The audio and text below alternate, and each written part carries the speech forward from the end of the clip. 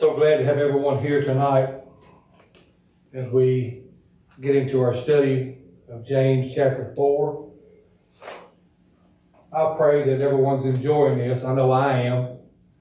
And I was sitting here thinking today as I was preparing and praying and looking at this, the more we get to looking at the Word of God and studying the Word of God, the more important that we realize that it is, and the significance that it is that we live a life that is pleasing to God, and put forth every effort that we can to please Him. Let's go to prayer before we begin tonight. Our great God of heaven, we love you. We thank you for this day, for your many blessings. We pray, Lord God of heaven, as we come to you tonight, Lord of heaven, as we break the bread of life, that you would feed us with manna from heaven. Lord of heaven, help us to open our ears to hear and our hearts to receive. And pray, Lord God of heaven, a very special grace and a very special anointing of the Holy Spirit tonight to touch us, that we can leave this place knowing we've been in your presence and knowing, Lord of heaven, that you have visited with us. Lord God of heaven, help me. Give me the words to speak and the things to say in a way, Lord God of heaven, as if you yourself were speaking to these people. In Jesus' name, amen. We're going to go back to verse 1 tonight. We left off here last week, and I looked at this last week as we touched on it from the mindset of having difficulties in the relationships with other people. As it talked about the wars and fighting among you, dealing with other people. And we talked about this for just a little bit last week.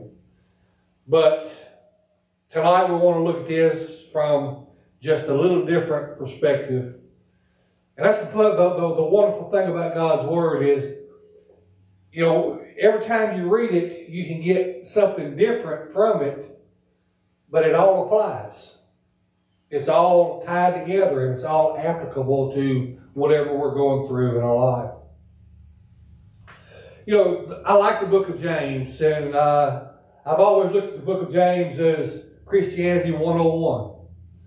Just kind of basic foundation Christian doctrine and Christian living and things that we need to live a life pleasing to the Lord this day. Now, beginning with verse 1 of chapter 4, it builds on what chapter 3 left off of, which was James speaking of the self-seeking wisdom of the world. As he says, from whence comes wars and fightings among you, come they not hence, even of your lust, with that war in your members.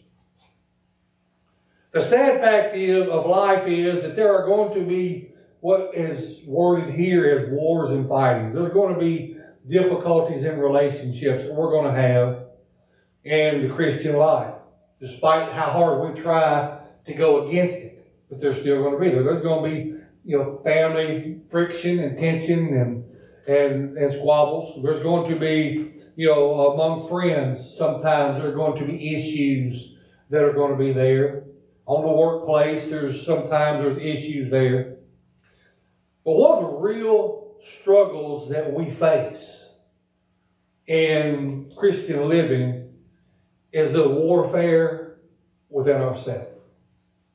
The struggle that we have within us. And that's one of the things that this verse can reference to, is where comes the fighting and the warfare and the struggle that we have, because we understand that we're flesh, that we're human. But we're trying to serve a God that is spirit. And His spirit and our flesh oftentimes clash. Why do they clash? Why is there a conflict? How can we define the reason for the warfare? And it's because of our desires. James says they come from our own lust or our own desires, our wants, our wills, what we want. And most of us as people are strong-willed. We are determined. When we want something, we want it now.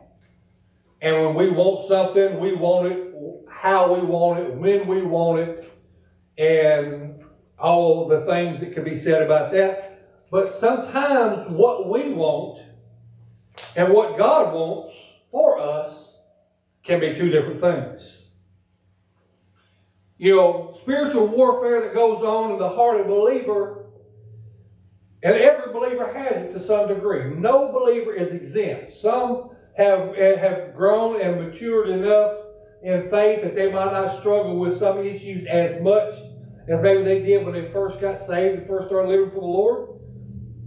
And prayerfully we all, and hopefully we all can grow and develop and mature to that place. But still we're going to have things that we're going to struggle with. Still we're going to have issues that is going to be difficult for us at times. Romans chapter 7, the Lord uses Paul to write to this epistle, and he kind of talks about it, how that living the Christian way and trying to live for the Lord and the Spirit of God and the nature of man collide. It's called the sin nature. Some have defined it and referred to it. And there's a little teaching that goes there that goes back to the original sin of Adam that fell. And one of these days, God permitting, we'll look a little deeper into that. But things that we want, things that we desire, can be so strong. See, for a lot of people, they have a strong desire to accumulate material possessions. Nothing wrong with that. A lot of people have a strong desire for prestige. They notoriety. They want to be world renowned. They want to be well known.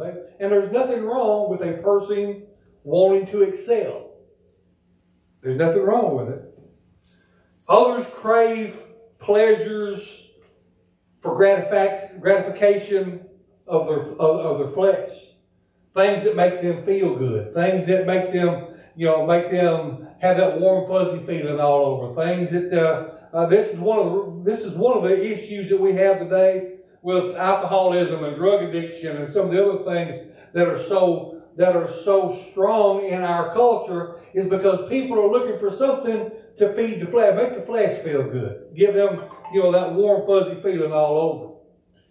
Now, the thing about these things is, while there's nothing wrong with material possessions, and there's nothing wrong with being, well known and notoriety and things, as long as they do not interfere with what God's plan for our life is, and we do not allow our ways and means of obtaining these things interfere with our relationship with the Lord.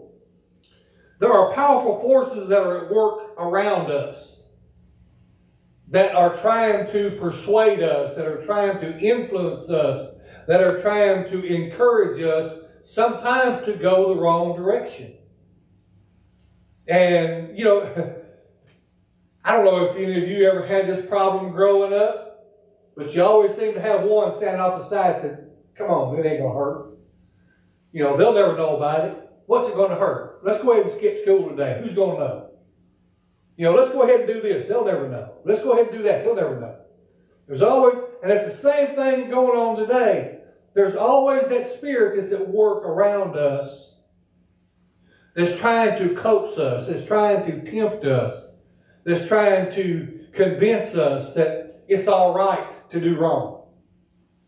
And at the same time, while this is going on, and while, look, it's kind of like when the serpent was tempting Eve in the garden.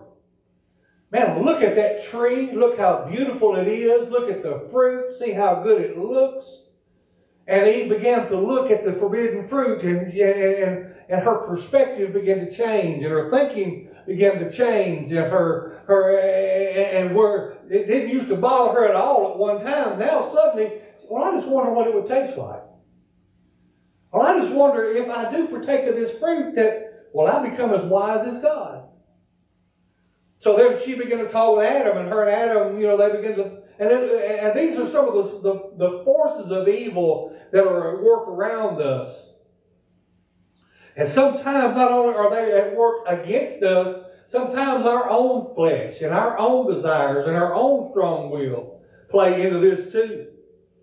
And these things many times are contrary to the Word of God. I've got a news alert tonight. I've got some late-breaking, shocking news for society today. You don't hear much about this anymore. You don't hear it taught. You don't hear it preached. It's not sung about. But it is still important that we please God. It is still a number one priority to please God. You know, there was a time when there was a strong emphasis in our nation to please God. We were known as one nation under God. Now they're wanting to change that. Well, they're wanting to take God out of the equation. I pray that it never happens. There is a priority in our life that God is supposed to be first. For those of us who are married, it is supposed to be God first, spouse second, children and family third, then church, work, and so on down the line. But first and foremost, God has to be first. My wife and I had this discussion when we first started dating, and we had this agreement when we first started dating. You know, I'm not saying that time would ever come, but we both have, we talked about it, and we feel very strongly and passionately about it. Should the situation ever arise that I have to make a choice between God or my wife, I'm going to choose God. But at the same time, my wife feels the same way. If there ever was to come a time in our relationship to where she has to make a choice between me or God, she's going to choose God. It is important today, still important. It is, and the thing that I have a heaviness in my heart about, I just got to share this with you for just a moment, because there is something that my heart grieves about. I walk the floors, and I walk when I pray, and I walk the floors and I pray about it. Because there is a sense today that people just seem where they don't care if they please God or not. They don't care. And sometimes for even with those who want to profess Christianity, it appears that they don't really care whether they please God or not. But it is important that we still live a life that pleases God. James goes on to say in verse 2 that we lust and we have not, we kill and we desire to have and cannot attain. We fight and we war, yet we have not because we ask not. He says in verse 3 that we ask and receive not because we ask amiss, that we may consume it upon our own lust. These two verses stand out as to why sometimes our prayers go unanswered. People will tell you, God don't answer prayers. That's wrong. God answers prayers. He is still in the prayer answering business today. But it is sometimes what we pray and how we pray them that will determine as to whether we have an answer or not. And these verses tie in together on that. Sometimes our prayers go unanswered because we don't pray the right way. I had to learn very early in my Christian experience that God will never grant a prayer that is prayed against His Word. When I was very young and very young in the Lord, I thought you could pray for anything. You could ask in the Word, and it's and you could say, well, yeah, I could. And my heart was right, and and there's some things that my motives were probably right, but the way I was thinking in my mind, because I was young and immature in the Lord couldn't answer that because it went against His Word.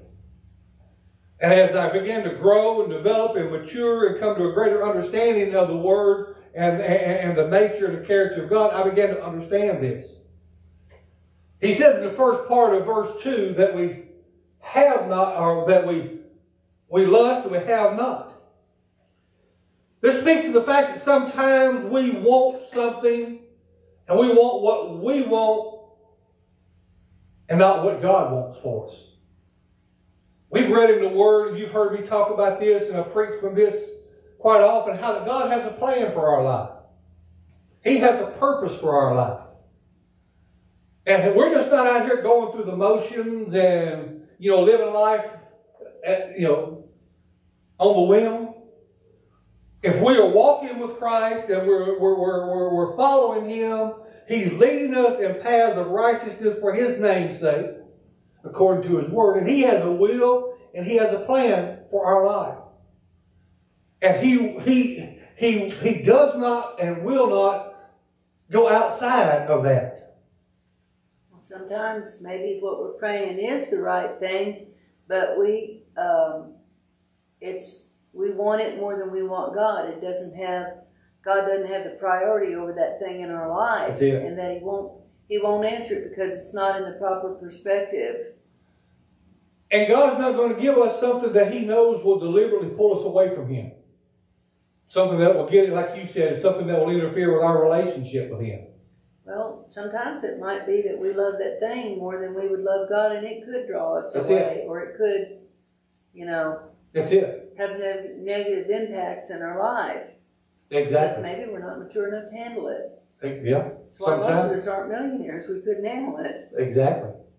Some people, while it's not a sin for people to have material possessions, a lot of material possessions, I guess you'd say, some people couldn't handle a lot of material possessions because their heart would turn from God rather than turn to God. That could cause them to become prideful and haughty and arrogant. And they begin to seek things more than they seek God. That's it.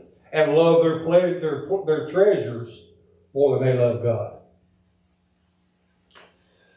Sometimes our desires and what we want can be so strong that we actually pray against the Word of God. And we actually ask for things that are contrary to the Word.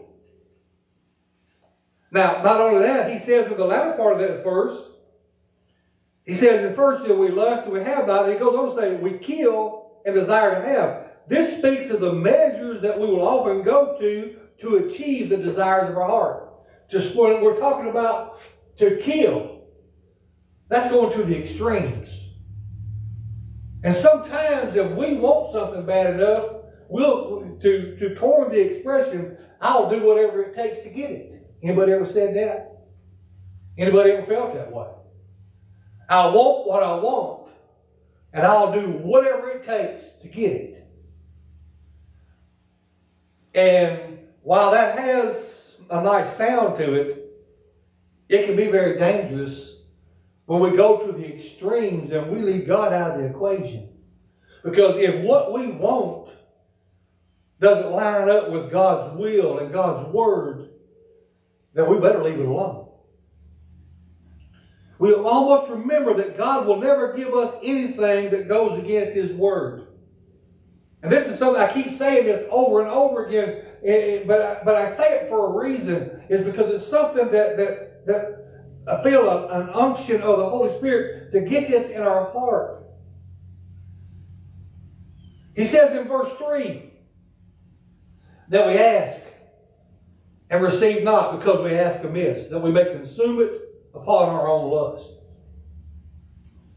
Once again, this is often a result of the unanswered prayer, and people want to blame God for not answering their prayer. That's one of the reasons why people tell you, well, the days of miracles are over. No, they're not. Days of miracles are not over. God is still performing miracles daily. God is still healing people daily.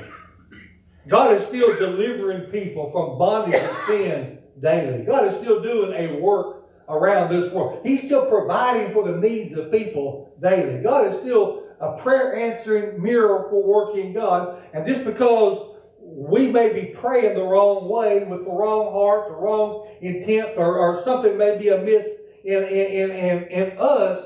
Don't blame God, because God is still God and God is still working. Well, it's kind of like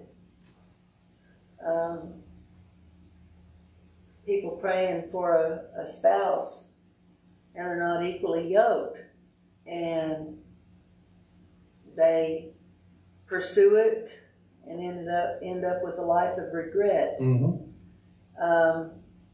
Also, when we ask, that's asking amiss, and then when we consume it upon our lust, it's kind of like that guy that went out and his barns were full, and he said, well, I'll just go build bigger barns, meaning I'll build bigger and so I can put more stuff in it. Yeah. That's consuming it upon your lust. Mm-hmm. That's it. Exactly. And what you had said about the marriage, that's one thing the church has fallen way short of down through the years, is didn't want to offend people, didn't want to get in their business, or whatever the reasons were behind it. But they did not discourage believers from becoming emotionally attached, falling in love, and marrying someone that was a non-believer. And it has caused much heartache and much trouble and much problems in many homes down through the years. Because the Bible talked about being equally yoked, and talked about how can two walk together unless they agree. And there's so many things there, and that's just because, oh, I seen that girl and she's gorgeous. I'm gonna go. Well, she don't even like God. She don't even love God. She don't want anything to do with God. And here I am, a believer. Before I met Jackie, I was single, was pastoring, and there was opportunities that I had to date and go out with different people and things like that. I chose not to, because I knew in my heart what I was looking for. I knew in my heart what I wanted for somebody to spend the rest of my life with. And I could be in a room with someone 5 minutes and listen to their conversation and see how they conducted themselves, how they handled themselves. And that would let me know real quick I didn't want anything to do with them. People use the wrong measuring stick when they're looking, not using godly principles and His standards. Well, it's like I said a moment ago about one of the conversations we had when we first started dating about pleasing God. We were in agreement with this from day one. We had been in total agreement with this.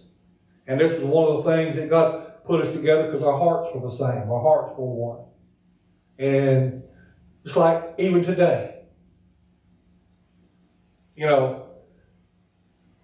talking this afternoon when she was driving home, was on the phone with her, I was talking to her, and I mentioned something. I said, something, this particular thing has been on my heart very strong for the last few days. She said, mine too. I've been feeling the same thing too. I've been thinking the same thing too.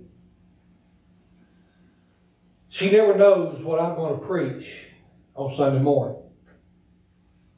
But time after time after time again, the music that she plays and sings as she leads praise and worship goes right along with what God has given me. She never knows what different things like this of what I'm going to do, because that's how we work. But the Lord uses both of us, and that's what we're talking about, being equally yoked together. And you're one in the Spirit. You both believe God and have the same desires toward God. That's it. And someone who does not, you're not equally yoked with them. And it can cause, they'll pull one direction and you'll pull another. That's why so many times, when it comes to something like this, and that's a perfect example of how we can pray and we can ask God. And I keep thinking of Samson. This keeps going over my mind about Samson. Samson, one of the judges of Israel in the Old Testament, And he saw a woman down here that was a Philistine. And he told his father, he said, go get her for me because she pleases me. The Philistines were the enemies, the arch enemies of Israel. But he saw this good-looking woman over there, and he didn't care about that. He just wanted to fulfill the lust of his flesh. And it caused him problems. It caused him difficulties. And so many times we find ourselves not only in marriage, but in a lot of other areas of our life as well. Well, you consider business partners. Exactly. You know, how can you be in business when one may want to handle things a little... A believer wants to go the straight and narrow, and he wants to do things the right way, and he wants to make sure all the business dealings are above board. And, exactly. And this, but you got a non-believer that might want to do things over here in the shadows and in the dark and deal with the mafia, you know. So that's why it's important. The Lord, one day, his disciples went to him and asked him a question. Said, teach us to pray as John taught his disciples. Talking about John the Baptist. So Jesus sat down with them and he taught them to pray the Lord's Prayer. And when I'm talking about the Lord's Prayer, I'm not saying that we should pray this word exactly every time we pray. But there's a foundation and there's a structure there that should be the basis and the foundation of our prayer life. But he goes on by beginning with praise. Our Father which art in heaven, hallowed be thy name. Giving God praise and giving God honor, giving God glory. Then it goes on to say, thy kingdom come, thy will be done. And that's the part that I want to focus on right now, is I had to learn to pray, and still do, thy will be done. Not what I want, but what you want. Not what I want, Lord God, but because I'm strong-willed. I am very strong-willed, and I can be determined. But sometimes my strong will and my determination can get me in trouble with God because what I want may not be what God wants at that time. Or it may not be what God wants at all for my life. Get you in trouble with other people too. It can, very quickly. He says in verse 4, you adulterers and adulteresses, know ye not that the friendship of this world is enmity with God? Whosoever therefore will be a friend of the world is an enemy of God. Wow, that's strong. When he talks about the adulterers and adulteresses, we look at the Old Testament scripture and the people of God were often referred to as the wife of the Lord.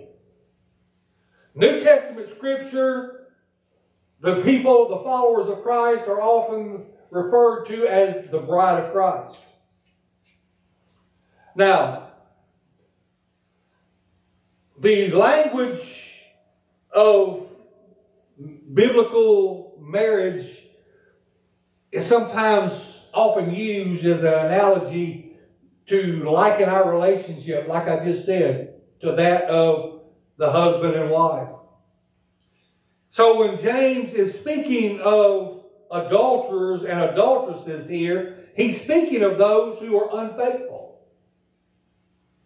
Spiritually speaking, they were unfaithful.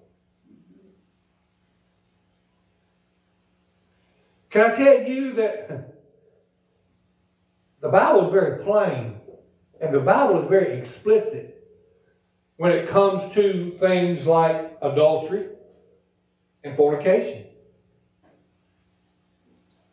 That no person that, now, let me make this perfectly clear. If it was something in the past, and I prayed about it, and I've asked the Lord to forgive me of it, and it's in the past, it's gone. Amen. It doesn't exist.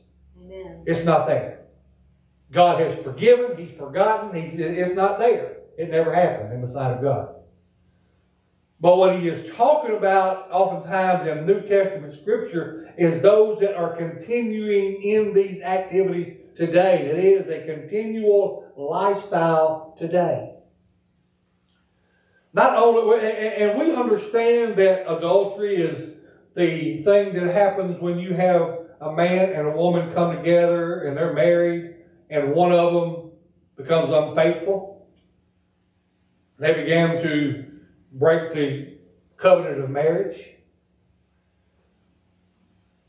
We also know that fornication is when two people come together without the benefit of being married. They don't want the responsibility of marriage. They don't want the commitment of marriage. They just want the pleasure and the enjoyment that goes with it.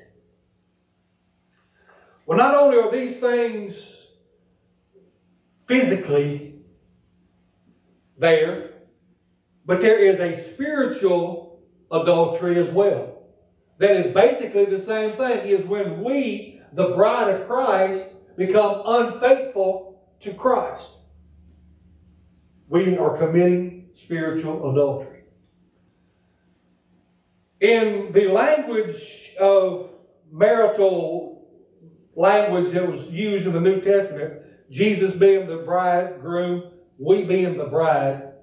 And once we become to understand more about the culture of the Jewish wedding in the days of Christ, whenever this was written, we understand that the man and woman, they would come together. There would be an engagement that would take place. Now, their engagement ceremony was a whole lot like our wedding ceremony today. And once they were engaged, it was a legal and binding, I don't want to use the word contract, but that's kind of basically what it was. Once they become engaged, it was as if they were already married. And the husband then, the bridegroom, he would leave his wife most of the time at her father's house. He would go back to his father's house and prepare a place for them to live. And then when he prepared the place and it was prepared to his father's satisfaction, he would then go back, get the bridegroom, or get his bride. They would have the short ceremony there then, and then they would consummate the relationship and so forth. But in his absence, after the engagement, after the betrothal and the engagement took place, and he was gone, she still had to conduct herself as though she was married. Even though, technically, she might not have been married. She was engaged to this man. She was espoused to him. And she had to conduct herself as one that was already married, under penalty of death, if she didn't follow through with it. As believers, we are supposed to be the chaste virgin that Paul references in 2 Corinthians chapter 11, verse 2.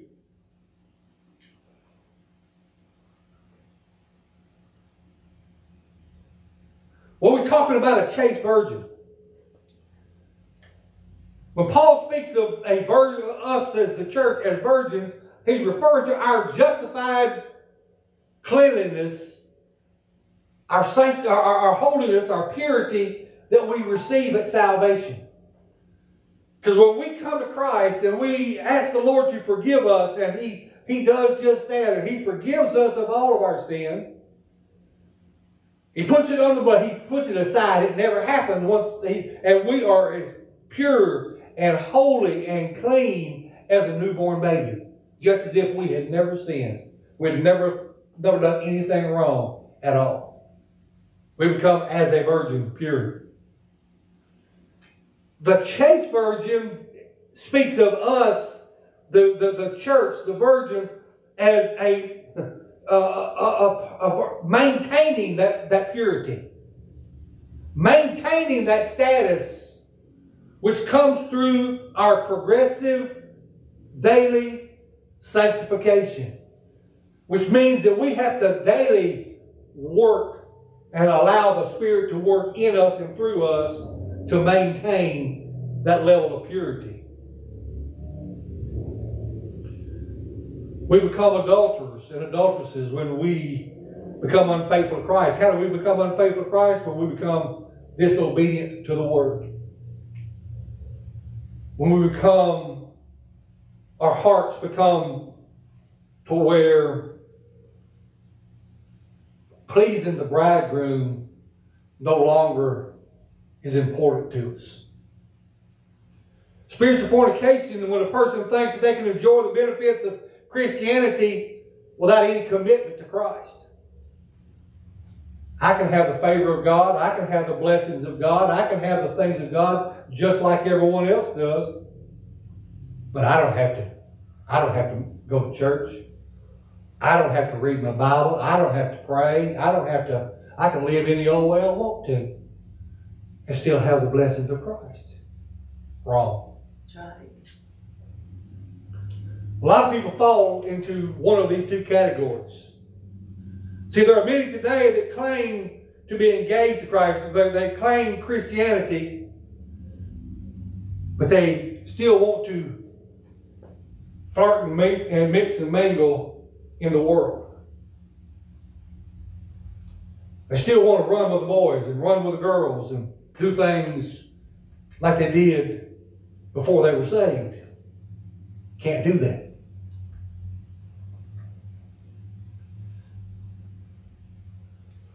And there are those who want the intimate benefits. They want all the perks. They want all the things that come. And sadly enough, many of them think that they're going to go to heaven. This is the sad thing. But they refuse to make any commitment to Christ.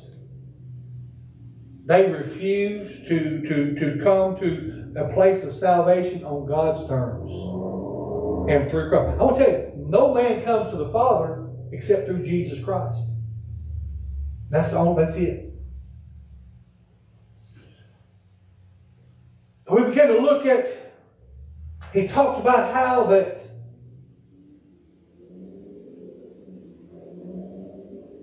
the friendship of this world is the enemy of God. What does it mean to be a friend of this world? As believers, we are to be in this world, but we are not to be of this world. And there is a big difference. Yes. To be of this world means to be comfortable with the world system. What do I mean by the world system? You look at many of the programs in our culture today. You look at much of the politics in our culture today. You look at the agenda that's obvious that's in our culture today. It's the standards and the morals. And the standards and the morals that's in our culture today. And it stands in direct opposition to the Word of God. Amen. In direct opposition to the Word of God. I was in a conversation with someone a couple of days ago, last week as a matter of fact, and I told him, I said, it's a shame when so many of our government policies and so many of our government programs and so much of our government does things that condones immoral living and immoral lifestyle. Yes.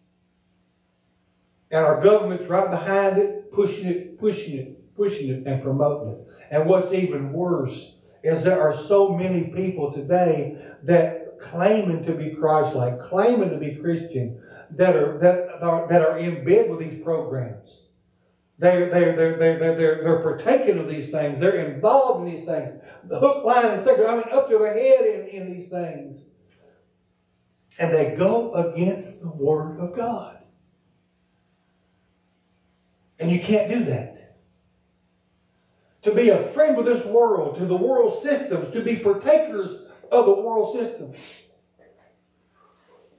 is enmity with God. Is enmity with God. Oh, I could give you a list of things right off the top of my head that long. Programs and politics and the agenda and the morality of this culture that we live in, that people are jumping on board because it's comfortable to them. Because it pleases it, because it makes their life easy in some ways, and because of this, they jump into it.